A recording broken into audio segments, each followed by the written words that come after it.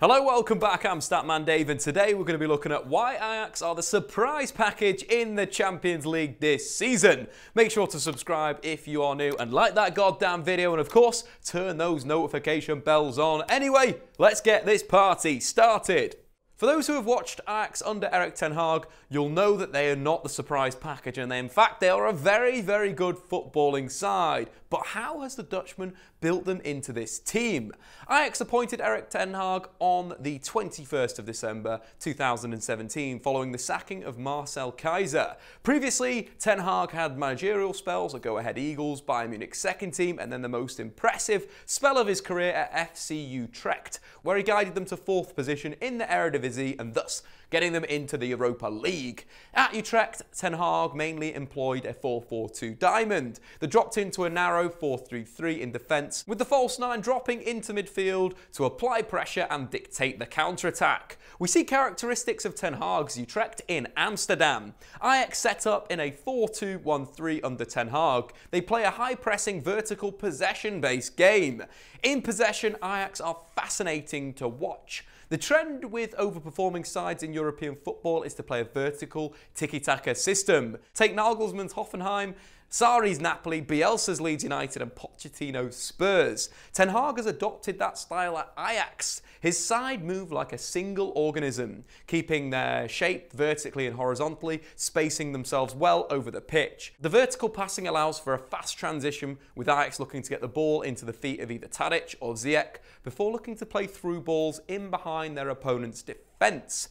In the standard possession phase, Ajax use diamonds. They set up in a 3-3-1-3, allowing the creation of 3 diamonds. A diamond is the best shape for possession football, as it gives the player in possession 3 passing options, thus better ball retention. The diamond was championed by Ajax legend Johan Cruyff in his tactics. His 1990s Barcelona team played in a 4-3-3 that became a 3-4-3 with a diamond as his left back inverted. Cruyff's tactics saw him become the most successful Barcelona manager in history until Pep Guardiola and Lionel Messi came along. As Barca manager, Cruyff won 11 trophies, including 3 La Ligas, 1 Copa del Rey and the last ever European Cup in 1992.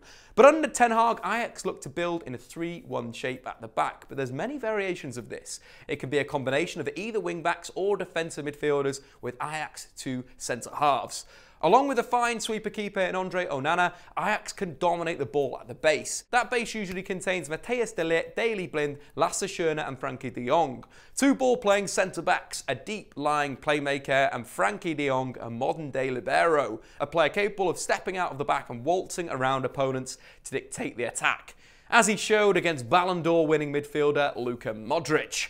All the players in the base are very comfortable on the ball and will carry that ball into midfield if required. This tactic is used to draw opponents into pressing Ajax, which consequently means there's space further up the pitch for the attackers to do the damage. The horizontal spacing for Ajax in possession is near perfect. Credit has to go to ten Hag. The understanding of the wing-backs and inside forwards to hold the space is near perfection. One will invert while the other one holds the width to create not only horizontal passing lanes to get in between the lines, but also sets up the counter-press. Erik ten Hag employs an aggressive ball-orientated counter-press when Ajax have lost the ball, similar to Klopp's gegenpress at Dortmund, focusing on the ball carrier, the ball and the surrounding area, with each player pressing in the direction of the ball to force an error. They can do this with such intensity because they've retained numbers at the back, have balance both in the midfield and down the wings, and have safety players near the ball. All signs of a really well-drilled side. Now let's move on to the attack. As mentioned before, Ajax play a vertical tiki-taka style in a 3-3-1-3 in possession. Ten Hag uses a combination of a false 9 inside forwards and the movement of box-to-box midfielder Donny van der Beek to open up his opponents. There's a lot of rotation of positions in attack, with the front 4 regularly switching positions. Tadic and Ziyech are the creators in the side, David Neres is the dribbler, and Van der Beek's movement adds a real unpredictability to Ajax's attack. Their method of chance creation in this style is looking for through balls to get a player in behind or low crosses into the box. The methods of chance creation are really similar to a traditional tiki-taka style, think Guardiola's Barcelona, but the key difference is the directness of the play. Ajax will progress the ball into the final third, and if the options are closed off, they won't recycle possession backwards like a Guardiola side. Instead, they'll look to force something with a long shot, often through Dusan Tadic or of course Hakim Ziyech.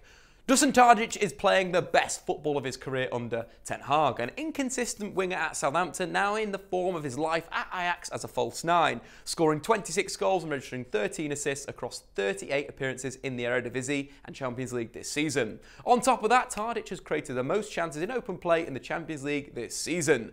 The Serbian playmaker is in the form of his life. The nature of Ten Hag's philosophy has allowed Tadic a Messi-esque free role, moving off the line and getting on the ball, allowing one of the supporting cast behind him to become the nominal striker.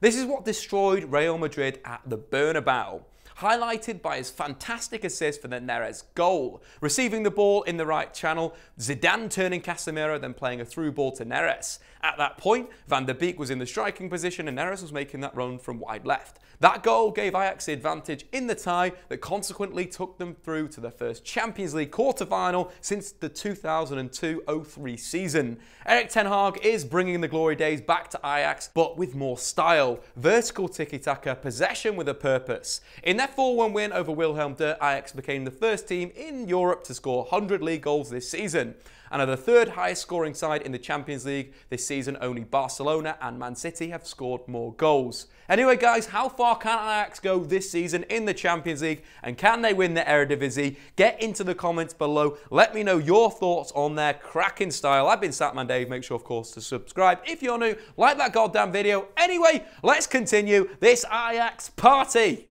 Take Nagelsmann's Hoffenheim. Take Nagelsmann's Hoffenheim. Sarri's nappy. What's going on with this? Take Nagelsmann's Hoffenheim, Sarri's Napoli, Bielsa's Leeds United and Pochettino's Spurs. Perfection.